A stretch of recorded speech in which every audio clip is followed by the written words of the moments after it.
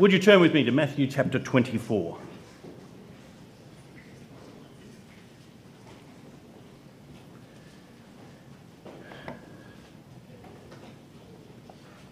As Jesus was leaving the temple, his disciples came to him to point out to him the temple buildings. He answered them, "You see all these, don't you? Truly I say to you, most certainly there will not be a stone left on a stone that is not thrown down." And when he sat down on the Mount of Olives, the disciples came to him privately and asked, "Tell us, when will these things be?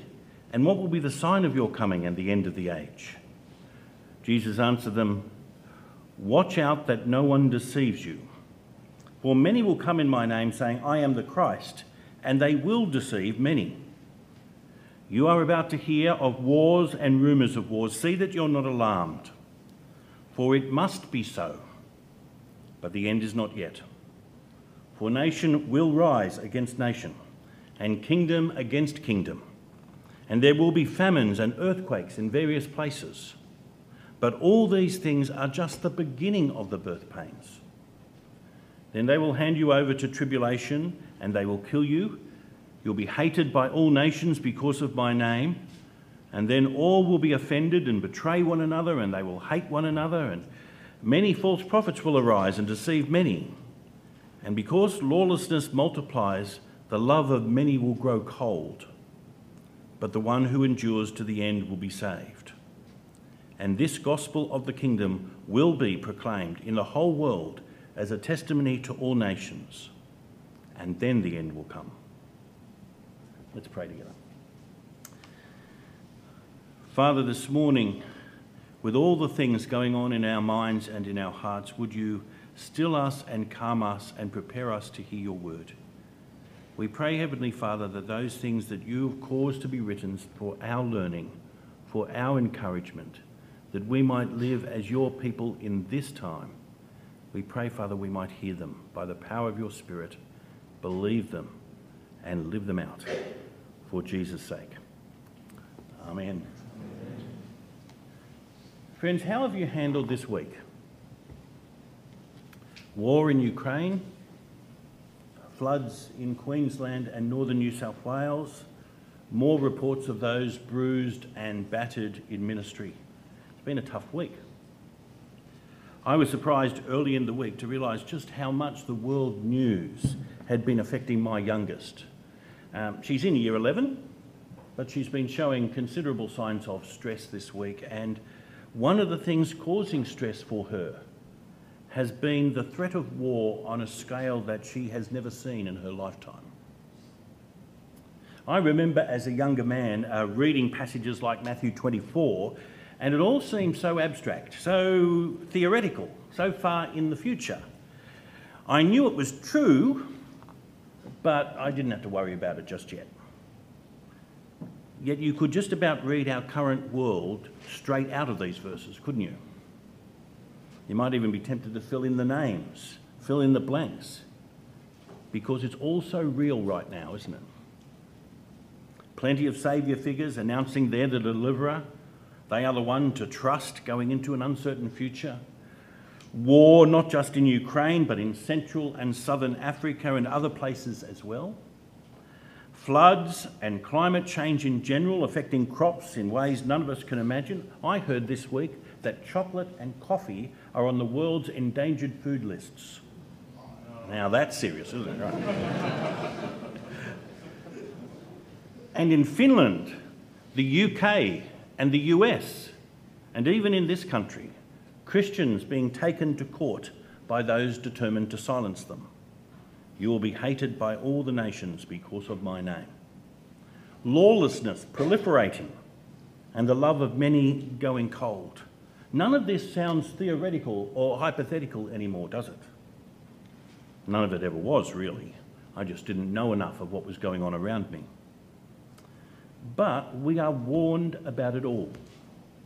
In these very verses, in this part of Matthew's Gospel, Jesus warned his disciples about it all. And it was written down so that we could be warned about it all too. And threaded through these warnings at the beginning of Jesus' great Olivet Discourse, the last of the 5 great discourses in Matthew's Gospel, threaded through these warnings are 4 great encouragements, words designed to help us. The disciples may have just wanted to get the timetable before anybody else, but Jesus had another reason for telling them all of this and ensuring it was recorded for us. And though what he told them lay ahead was and is in many ways frightening, indeed terrifying, there's something brilliant in his words, something wonderfully comforting. So as we look a little closer at these words for just a few minutes this morning, keep an eye out, won't you, for those moments when Jesus goes beyond the description of the things to come to say something more directly to the disciples and to us. Well, the glorious temple in Jerusalem, rebuilt on a grand scale by King Herod the Great and finished just before Jesus was born, was magnificent. Like so many great architectural feats from the ancient world and even today, it was intended not only to serve a particular purpose, in this case the sacrifices required by Jewish law, but also to display the power and the grandeur of the one who built it, or at least commissioned it to be built. Herod spared little expense to make sure it was grand. It caught your eye as you neared the city. It might not have been one of the 7 wonders of the ancient world, but it was close. Certainly it impressed the disciples. The magnificent stones, the design, the colour, the spectacle. And Jesus said to them, in effect, don't get too attached. It won't last. And less than 40 years later, it was gone. All but one little wall, which you can still see today, destroyed by the might of Imperial Rome. You see all these things, don't you, Jesus said? You're impressed by them, aren't you? Well, don't let them distract you. They're not permanent. And there's Jesus' first encouragement to us. Don't be distracted. It is possible to become far too attached to things that will not last. And if that happens, when they're taken away from you, you'll be devastated. We can build impressive buildings, world-famous ministry infrastructure, and it can all come crumbling down in a moment. Don't get too attached. Don't let these things distract you. There is something that will last, but it's not these things. And so Jesus left the temple and the city down through the Kidron Valley, perhaps even through the Garden of Gethsemane and up the Mount of Olives. And that's when the disciples asked their question about the sign of Jesus coming and the completion of the age. And here comes the second encouragement, directed straight at the disciples and through them to us. Don't be deceived. Don't be distracted, and don't be deceived. There'll be plenty of opportunity to be deceived. Many people indeed will be deceived, but don't you be deceived. Many will present themselves as the Christ at last come. They'll set themselves up as authoritative teachers or the mouthpiece of God. How many cult leaders, do you think, have presented themselves as Jesus returned? I've lost count in my lifetime. And I'm sure I only know about the tip of the iceberg. You might have been expecting that the first great sign that Jesus would tell them about as they were thinking about the end of the world would be something grand and spectacular, some cosmic phenomenon, a remarkable comet perhaps, which will signal it's all about to happen. You might have expected something that would disrupt the patterns of life and make clear to everyone that the end was near. But instead, Jesus talks about widespread deception by religious charlatans and frauds. And he warned, don't be deceived. Keep your eyes open and your antennae up. Watch out for those who want to draw out to follow them, others with fine-sounding words and things that are really empty in the end. The promises of an easier life now, the promises of power now, perfection now, You're a child of the king, you deserve it all now. You're a daughter of the king. Live that princess life now. And they will deceive many. And then there are the non-religious saviours. The real deliverers who have come to show us a different way. In a world of confusion and dismay, deception is both easy and expected. So watch out that no one deceives you. You might think that you're safe. You've come to this college to be equipped for the future. You're not likely to be fooled by any imposter. But Jesus gives this encouragement because many people will be deceived.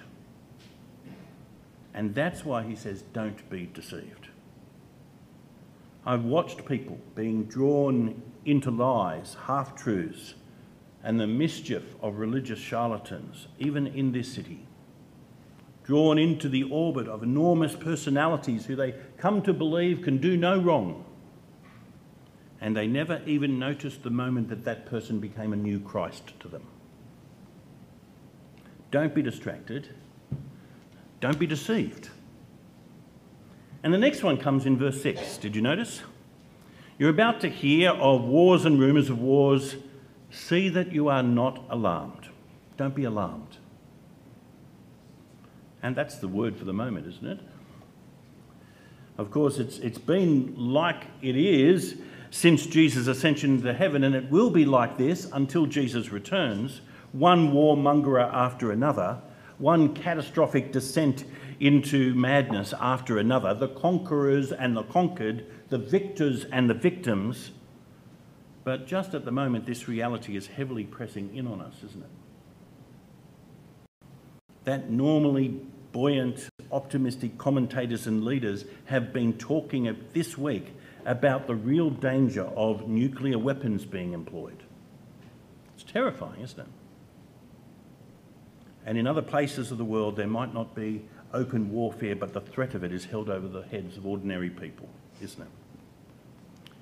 In a world where the Prince of Peace is rejected and despised, it's going to be like that, isn't it? These things are a powerful demonstration that all is not well in the world. But they are not, strictly speaking, the end. It's necessary for these things to happen, Jesus said, but the end is not yet. As I said, my little girl, well, she's not that little anymore, but my little girl is alarmed. It terrifies her that we in this country might become embroiled in this war. She studied Hiroshima and Nagasaki at school, and she's seen the damage that an atomic bomb, let alone a nuclear bomb, can do.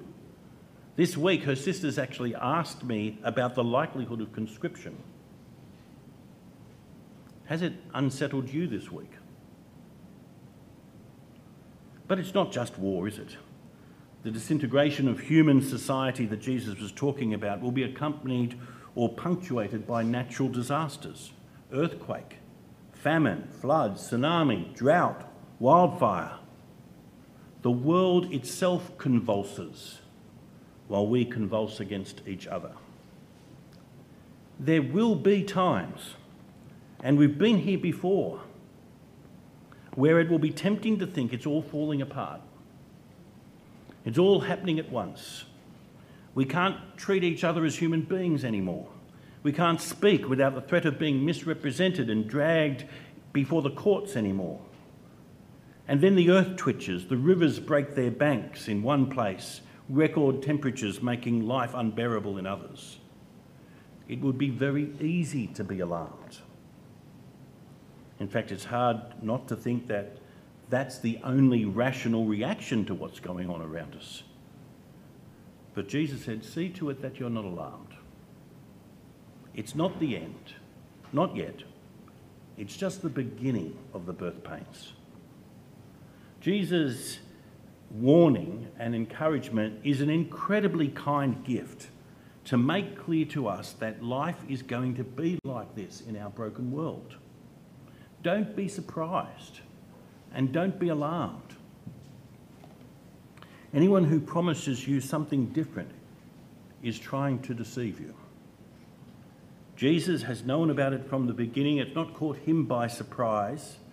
It might look like things are falling apart and the centre cannot hold, but it's only the beginning. Don't be distracted by things that will not last. Don't be deceived by those who claim to be our deliverer. Don't be alarmed by disasters all around us, the world convulsing around us and us convulsing against each other. They're the first three encouragements. But before we get to the fourth, notice the shift that takes place in Jesus' words. Up to now, these things are experienced by everyone. The deceivers are out in the open trying to deceive everybody. The wars and rumours of wars are on the evening news. They are public events impacting everyone. The famines and the earthquakes affect rich and poor, old and young, men and women, those living in the north and those living in the south. This is life in the world. But then Jesus turns his attention to what Christians might expect in the days to come. The normal Christian life in the last days. And though we have not experienced this in our country at this moment, at least not in the severity Jesus spoke about that day, for many Christians in other places, this too is a reality now. And it may not be too far away from us either. It's not a rosy picture, is it? It's not a description drawn up by the marketing department. Or if it was, you'd want to sack them, wouldn't you? I mean, you look at this list from verse 9 and you might wonder why anybody would want to become a Christian. Being betrayed, persecution, death, hatred, manufactured offence, backbiting, infighting, false teaching, and drift, worldliness and backsliding. None of that is inviting. Some of it will be out in the open, some of it will be unnoticed by those on the outside. The love of many will grow cold. It's tempting to look at the decline of the mainstream denominations in the West and fit them into this frame. And I'm not sure it'd be entirely wrong to do that. The Anglican Communion worldwide has been full of betrayal, persecution, manufactured offence, backbiting, false teaching and the rest. So has the Roman Catholic Church. And don't worry, the other denominations and groups are not far behind. Church splits, scandals, worldliness on a breathtaking scale. It's all happening right now. As I said, this is the normal Christian life in the last days. And that's when the last encouragement comes, and it's double-barrelled. Do you see it there in verse 13? But the one who endures to the end will be saved. Why is it worth persevering? Enduring despite this dark picture of hate and betrayal and persecution and even death. Because what is held out at the end is so good. The one who endures to the end will be saved. It's worth it. The end is worth it. The salvation that Jesus has won for us is so rich and full and exciting that it is worth it. The Apostle Paul would put it this way: I consider that the sufferings of this present time are not worth comparing with the glory that is to be revealed to us.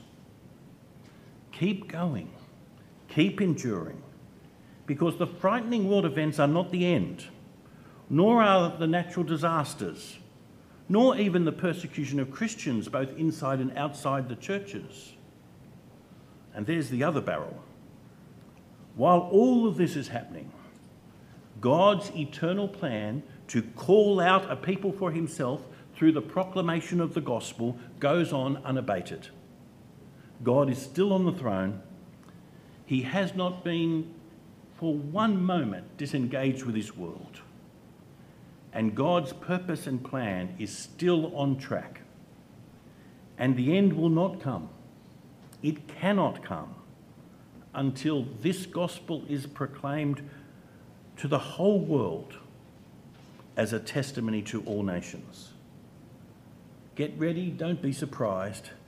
The things spoken of in the opening of this last great speech of Jesus might look terrifying, and we are beginning to see them played out around us. But God's great plan remains in place and the end is worth it. It is so thoroughly and completely worth it. The one who endures to the end will be saved. So don't be distracted by things that will not last. No matter how big and impressive they might seem, they're not permanent.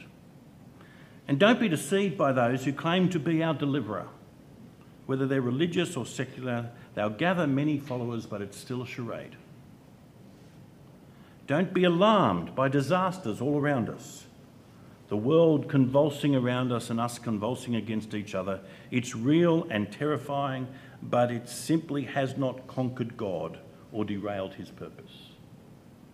And endure to the end, because what God is doing is worth it.